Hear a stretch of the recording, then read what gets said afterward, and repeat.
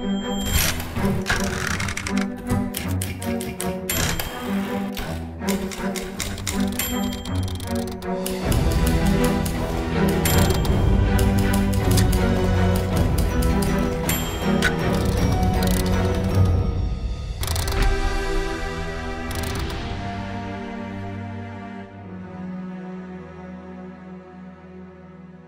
we're still in this series, Truth Be Told. Who among you here, you've been attending here and you've been enjoying this series?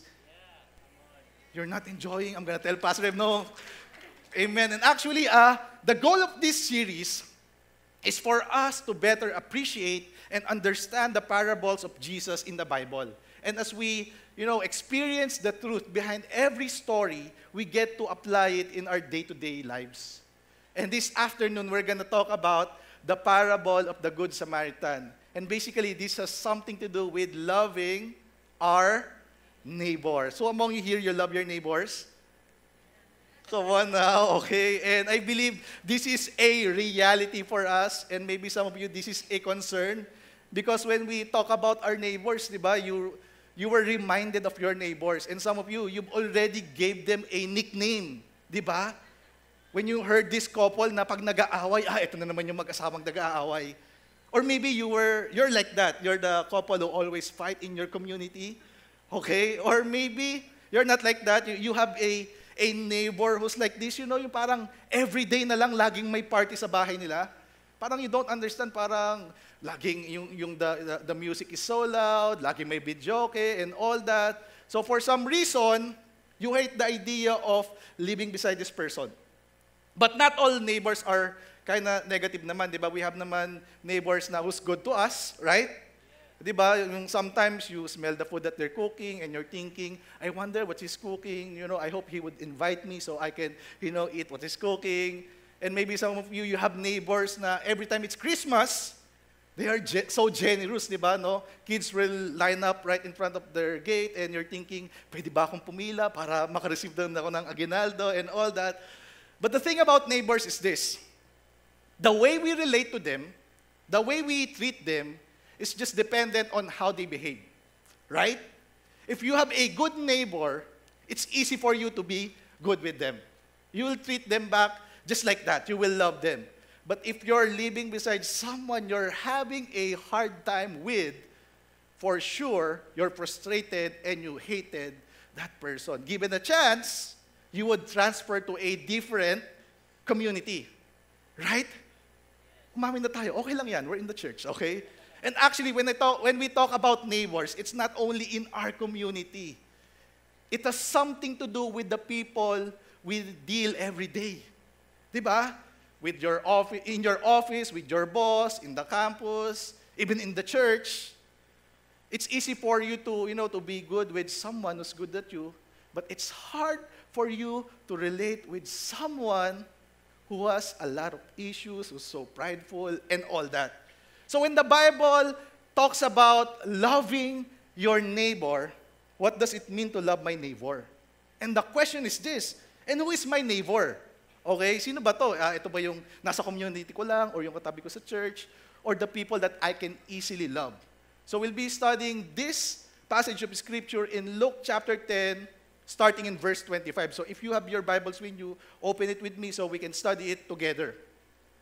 And it says there, and behold, a lawyer stood up to put him to test, saying, Teacher, what shall I do to inherit eternal life? Just to give you a background, during this time, Jesus has a growing number of followers because he started doing his ministry. There's this group of people, started believing that this is the Messiah, this is the Christ, and he is the way, the truth, and the life. And what's interesting, there's this group of people who were the Pharisees, because Jesus has a growing number of followers, they were threatened. The Pharisees were threatened because before they were the ones who were teaching the law. Now there's this guy, a lawyer. Okay, during their time, if you're a lawyer, you're an expert to the law of God, which means you know the detail of the law of God. And during their time, they have 613 laws. Imagine that, okay? And what's interesting, if you can see in this passage of Scripture, he asked Jesus, what shall I do to inherit eternal life? And worse, actually, he was putting Jesus to test. Imagine, he knows the Word of God, but he missed out Jesus in the Word of God.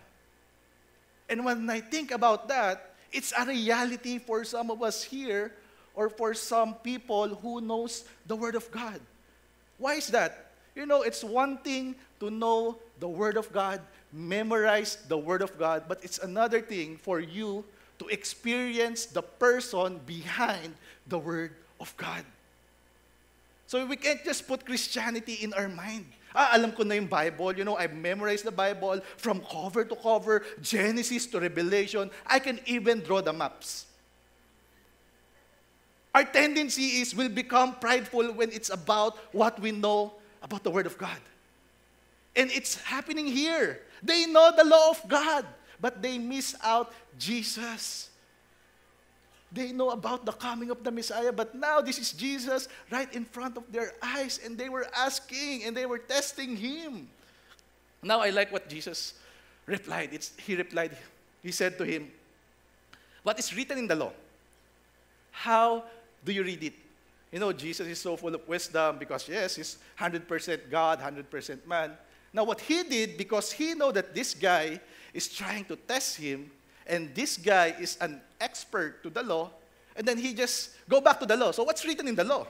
What's written in the Bible?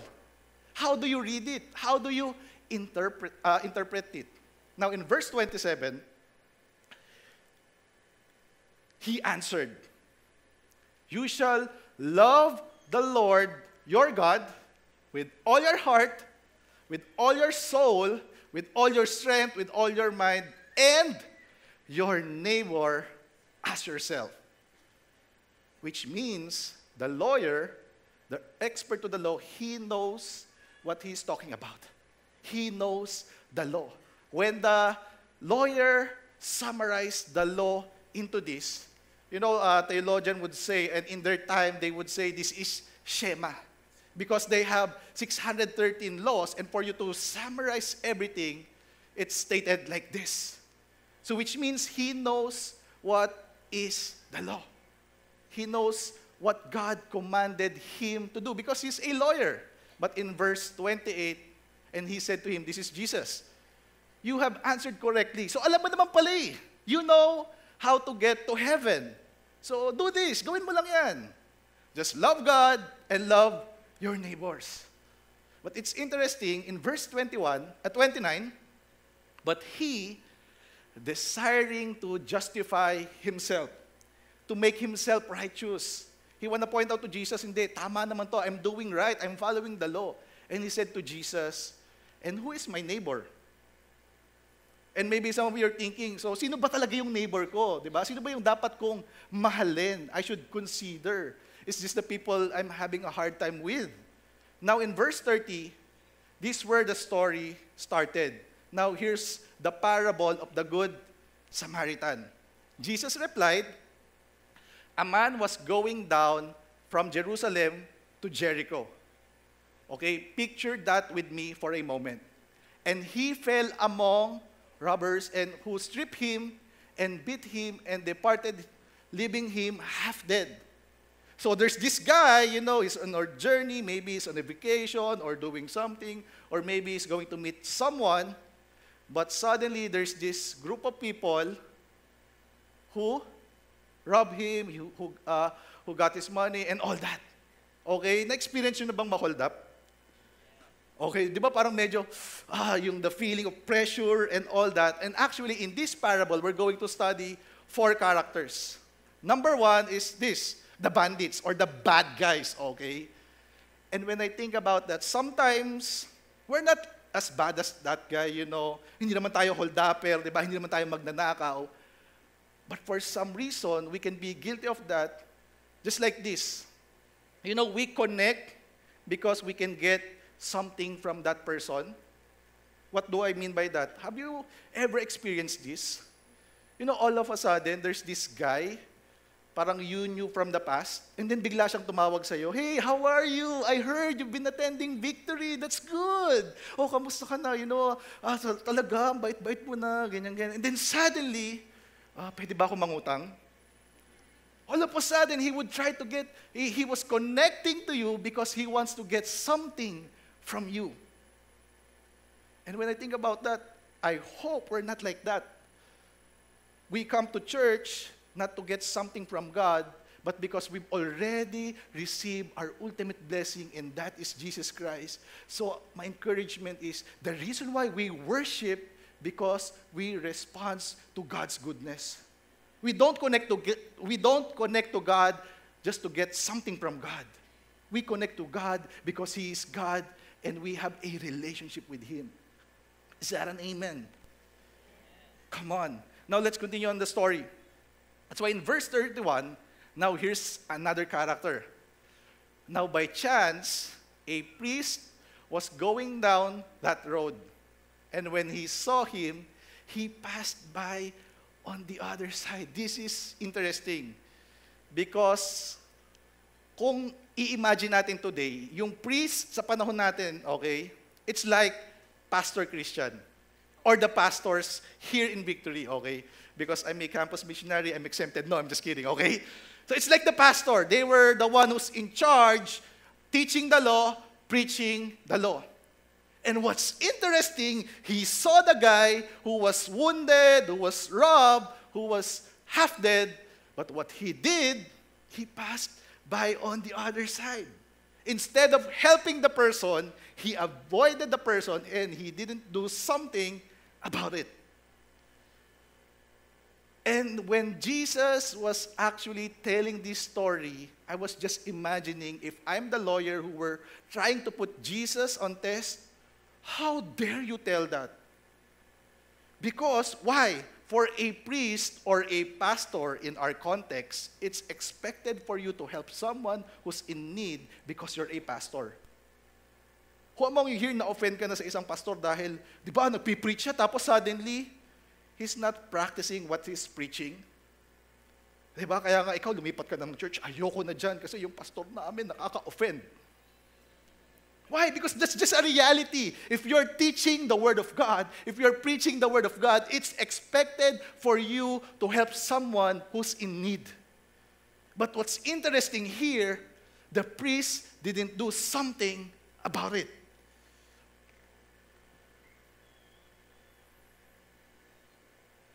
Now, my question is this. Now, how about us?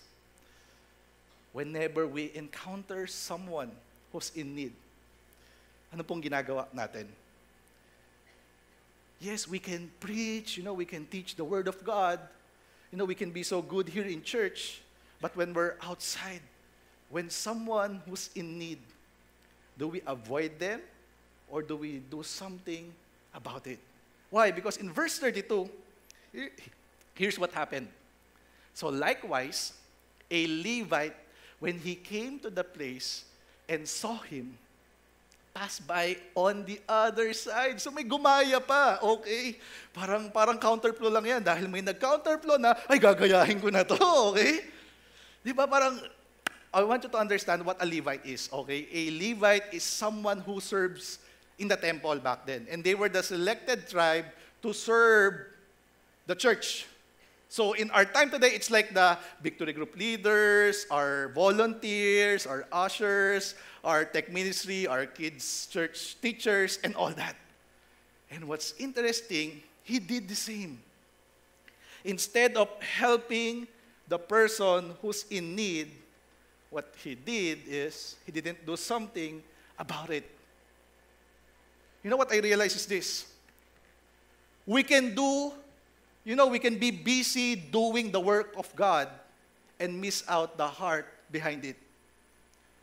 You can be an usher here, a Victory Group leader here, a tech, or you can help the church here. You can be good inside the church, but outside the church, ay, ayoko dyan. Baka madamay pa ako. Why? Because, sometimes our thinking is, oh, it's not my problem. I don't want to get myself in trouble. It won't be beneficial for me. Why care? Di ba? Naisip niyo na ba yun na pag sinabi niya, ay, huwag ka na makialam dyan, baka madamay ka pa. Di ba? Ayaw mo na yung problema nila. It's a sickness. It's a bystander effect. And worse, in our time today, because of smartphones, what we do is whenever someone who's quarreling and all that, anong ginagawa natin? Ilabas ang camera, i-video, I like this, marami akong likes na makukuha dito. Nag-aaway na nga eh. Hindi ako galit, okay? Okay lang tayo, okay? But you know what? Today, let me encourage you as a church. Because we are recipients of God's compassion, we ought to be an extension and reflection of His compassion. If you have experienced the grace, the mercy, and compassion of the Lord Jesus Christ, then we should be the one who's exemplifying it to this world. So it's no longer parang an issue na, ay, tutulungan ko ba to or hindi? Dinideserve niya ba to o hindi? No! Regardless, the person deserve the help or not. Because you experience the love of God unconditionally, then you're gonna help the person unconditionally. Can I challenge you to do this? If you have experienced Jesus Christ, why? Here's what happened if we're gonna continue the story. Now there's this another guy that I'm gonna introduce. But a Samaritan, as he journeyed, came to where he was. And when he saw him, he had compassion. What we need to understand, during their time, if you're a Samaritan, you're despised. You're a second-class citizen. A Jew and a Samaritan, they hate each other because the Samaritan back then, they intermarry a non-Jew. So they despise them. Kadiri kayo, mga Samaritan kayo. That's why if you remember the story when Jesus approached the Samaritan woman, she was shocked. Why are you talking to me? You're a Jew. Now here in this story, the Samaritan, when he saw the guy who was half dead, he had compassion on him. The guy was a Jew, but he had a compassion. What I realize is this. There's something about seeing a situation. You can see a situation in a lens of frustration, of pride, and all that, or you can see the situation in a lens of God's lens. Here, what we can see is he saw the guy and he had a compassion on that guy. That's why in verse 34, here's what he did. He went to him, bound up his wounds, pouring on oil and wine. Then he set him on his own animal and brought him to an inn and took care of him. He helped the person, which means compassion is not just an emotional thing na, kawawa ka naman, mamamatay ka na, na-hold up ka, and all that. It's not just an emotion. When you experience compassion, when you have compassion, it moves you to sacrificial action. Yun yung ginawa ng Samaritan. Imagine this. He was on a journey. Maybe he's on a vacation, he's about to meet someone, or we don't know. But because he saw someone who's in need, who was half dead, and he had compassion on that guy, it moved him to help that person. Now my question is this. Ano ba yung mga nagiging excuse natin? Di ba parang bakit di tayo tumutulong sa ibang tao? Di ba parang, ako minsan, to be honest, sometimes I think, ako nga, I have problems I have my own issues Di ba? So, why help them? I'd rather help my family. I'll start with my relatives.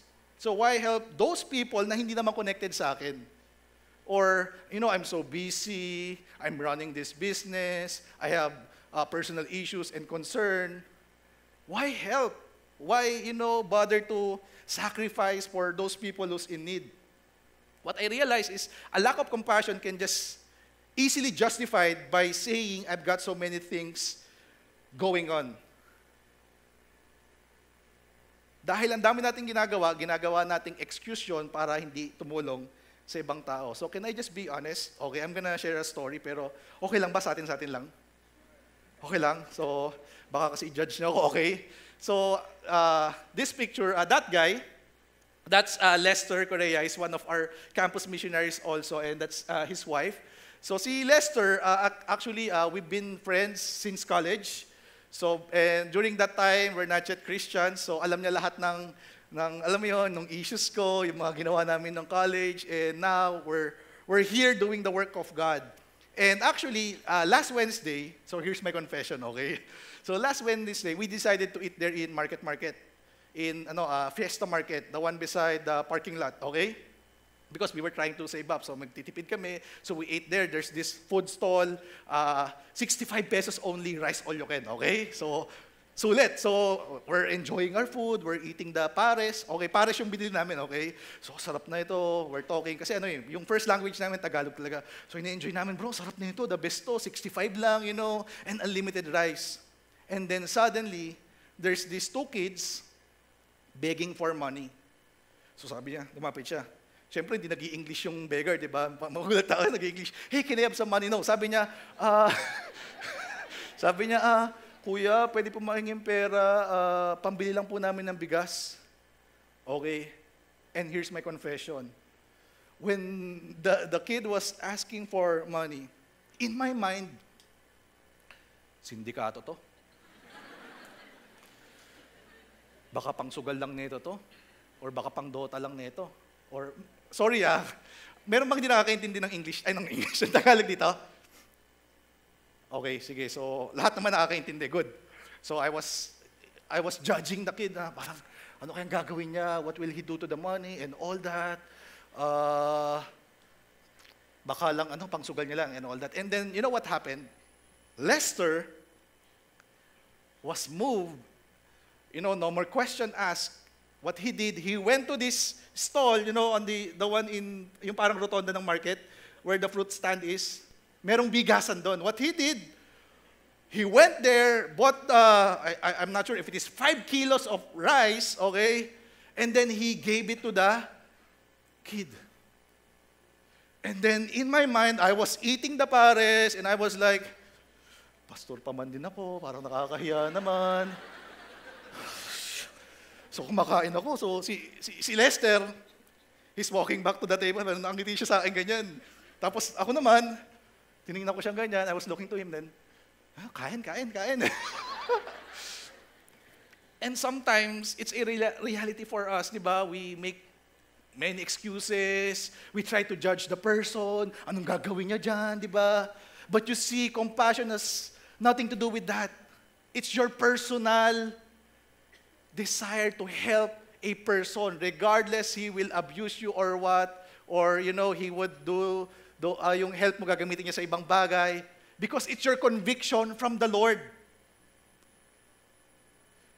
So, hindi niyo naman ako judge, di ba? Nag-repent naman ako, okay? And in case you're thinking, alam ko iniisip niyo, he's a pastor. He's a full-time minister. He should do that. It's expected for him to do that.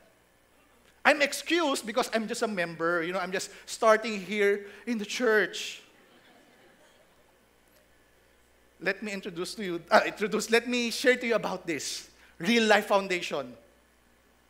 Real Life Foundation is our social responsibility arm here in the church. It's our compassion ministry. So just in case you're thinking, I'm not a full-time minister, there's no room for me to serve, to be compassionate, to help the poor, and all that, we have Real Life Foundation for you. Okay? What's interesting is, because of this foundation, it helped us focus on what God calls us to do, which is to make disciples, not here in the Philippines, but in every nation. But at the same time, we are not forgetting the poor. We are still socially responsible. That's why if you're thinking, I'm not available and all that, let me introduce you to this guy. Police Senior Inspector Nico Manakil. He's a team leader of PNP Special Action Force. Imagine, after the feeding program, he would lead the kids into Bible study. And not only that, his team were in charge of the storytelling. Imagine these soldiers, the muscle and all that. They will, do the storytelling to the kids. Imagine the heart of our soldiers. With the duty that they have here in our nation, they still get to serve the next generation and still be socially responsible. I remember the story when they wanted to volunteer. They went here to our building. Okay, dahil sundalo sila, they brought with them their, what do you call that? M16 or Armalite or carbine, Nux. Parang Counter-Strike lang, okay? So they went here and our guards were alarmed. Okay, raid ba to? Wala pong drugs dito. No, I'm just kidding. They were alarmed because, bakit may mga sundalo? And then they were looking kay Ate Shay. Ate Shay is the one in charge of our feeding program. So the guards called Ate Shay. Siyempre in Tagalog, sabi niya, ma'am, may naghahanap po sa inyo dito sa EN building. Mga armado po, ma'am, okay? So, but kidding aside, again, I'm asking you, what's our excuse? What's our reason? Why?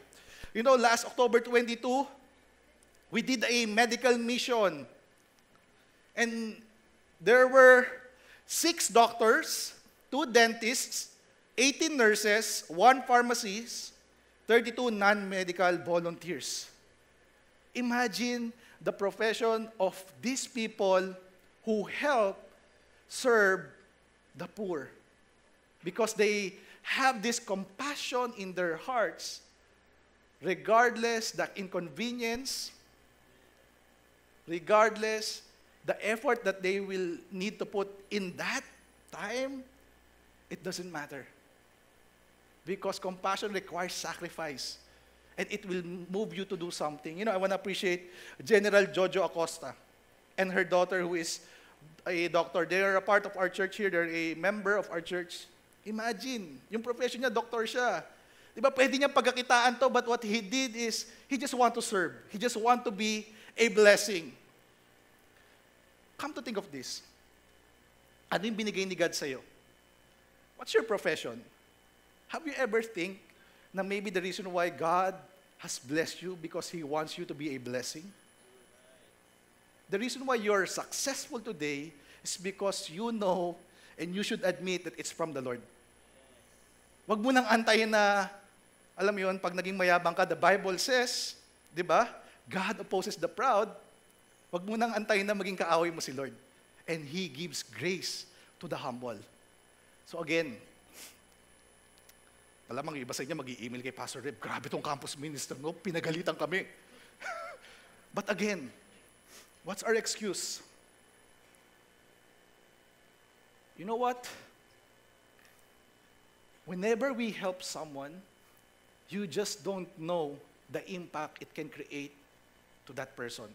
Who among you here you have experienced a help from someone? Di ba you were so grateful, you were so thankful to that person, when you were, alam mo yun, yung nasa dulo ka na ng munti ka na mabakapit sa patalim. How do you say that in English? You were almost like that, okay? Naubusan na yun, naghahang na ako eh. Parang naubusan yung sugar ko eh, okay? Di ba yung moment na parang you don't know where to get the tuition fee for your son and all that. And then someone just approach you, God told me to bless you and all that. Di ba you were so grateful na, Lord, thank you because you sent this guy just to bless me and help me. That's why you just don't know how much impact you can create whenever you help someone. But here's what I realize, okay? Alam ko pa rin yung iniisip nyo. Some of you, you're still thinking, and if you'll be honest enough, ang question is, why is it's hard for me to be compassionate on someone who doesn't deserve help? Bakit ko tutulungan tong tao na to? Iniloko ko. Why would I help this person? I'd rather help my family, my relatives. Why this group of people? Why my neighbor? Right? Our tendency is to be selective. I'll just choose the people I want to be compassionate. But I want to end with this. You know, in Luke 10:35, and the next day, this was the Samaritan, he took out 2 denarii and gave them to the innkeeper, saying, "Take care of him, and whatever more you spend, I will repay you when I come back." Few thoughts. Number 1, helping will really cost you. The question is, are you willing to pay the price? This is a good reminder for us about compassion. That's just a reality. It will cost us maybe our finances, our time, our effort, our energy. It's costly. Helping someone, it's costly. But in verse 36, Jesus asked the lawyer, "So which of these 3 do you think proved to be a neighbor to the man who fell among the robbers?" So sino sa kanila? And then the guy said, "The one who showed him mercy." And Jesus said to him, "Oh, you go and do likewise. Just show mercy to your neighbor, just be compassionate, and all that." But for us to do this, for us to experience this, there's a need for us to have a revelation about the mercy of God. The reason why we're having a hard time to be compassionate because we think they don't deserve it. But come to think of this, do you deserve to be saved? Do we deserve the mercy of God, the compassion of God, the love of God? You know, the Bible says because of our sins, we were separated from God. And if we're a sinner, we have offended a God who's so holy, righteous, perfect. But the good news is this: while we were still sinners, Christ Jesus died for you and for me and paid the penalty of our sins, showing His mercy, His compassion, and telling you and me, "I love you regardless who you are, what you did in the past." And as you experience this mercy, this compassion, this love, I'm calling you my son and my daughter, and you should exemplify to the world, proving them that you are my follower and you are my disciple.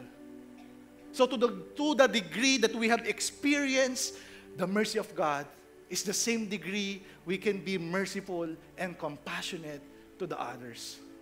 My question is this: how's your experience and encounter with the Lord? Have you experienced His mercy and His compassion? Because it's no longer a question whether you will help or not. Because once you have Jesus in your heart, it's natural. It will overflow. It will manifest because of the Holy Spirit residing in you. Can we all stand as we end in prayer?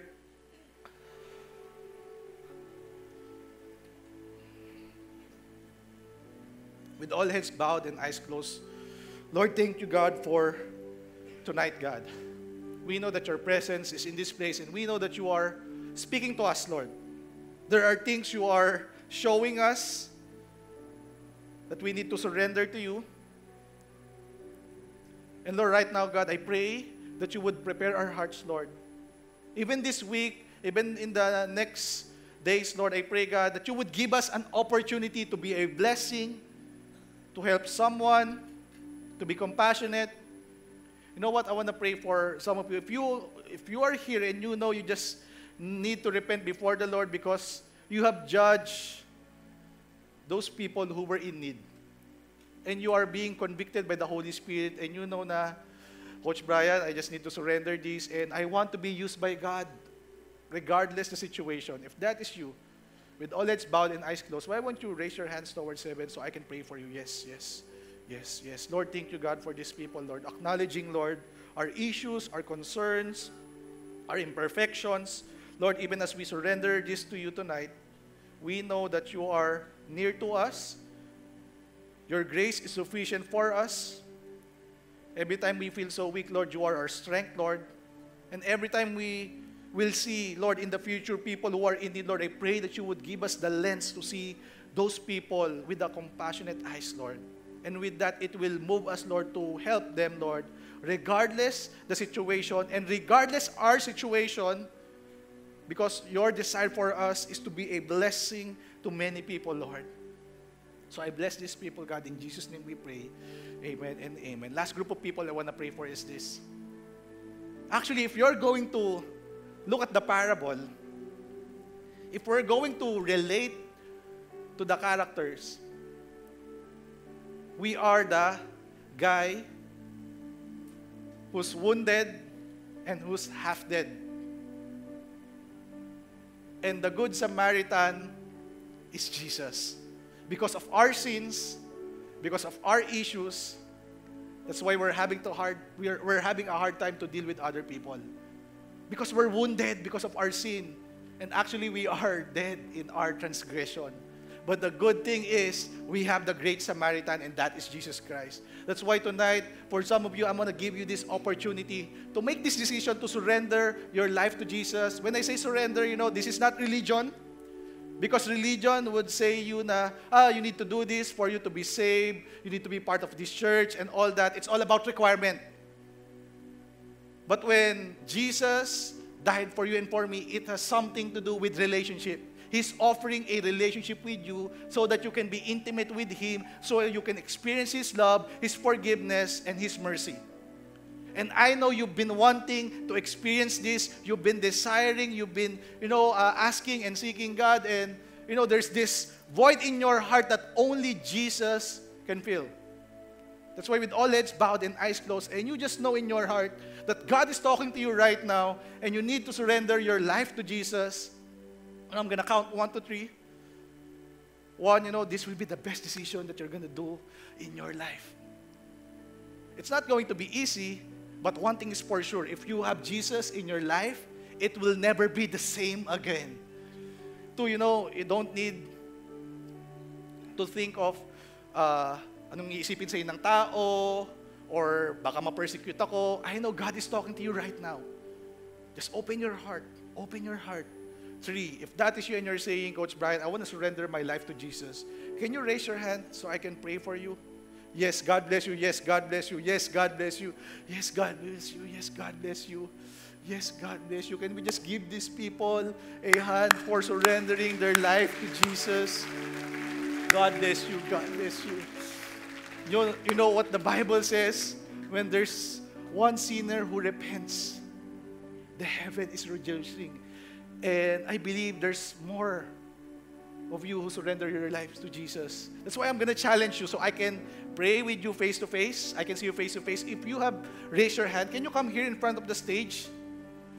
If you're saying, tonight, today is the day that the Lord has made, I'm surrendering my life to Jesus. Can you come here in front of the stage if you raise your hand? Come on. Come on, can we give them a hand?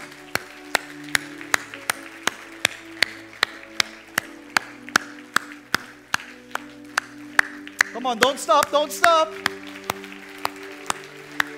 The heaven is rejoicing right now. Thank you, Lord. Thank you, Jesus.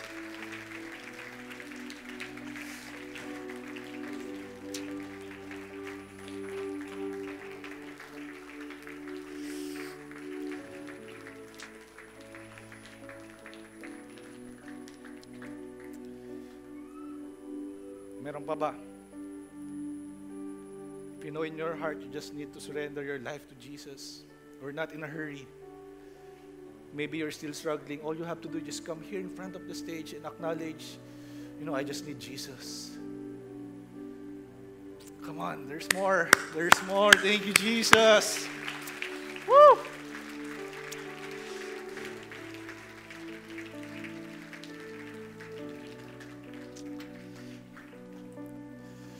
Those who came here in front of the stage, can you look up here?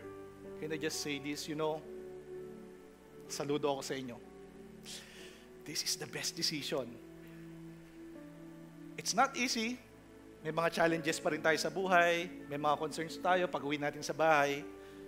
But one thing is for sure, once you have Jesus in your heart, the Bible says, for anyone who is in Christ, the old has gone and the new has come.